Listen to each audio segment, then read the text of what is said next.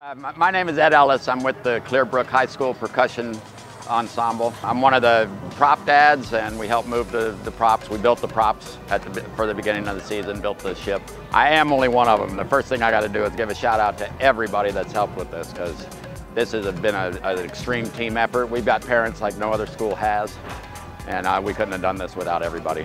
When the director came to us and said he wanted a ship that was 30 feet long and 10 feet wide, but we had to be able to get it through gymnasium doors. We ran into challenges at every corner. Every time they asked for something new, we had to give it a try, trial and error. What didn't work, we fixed, and we ended up with the final product that we do have.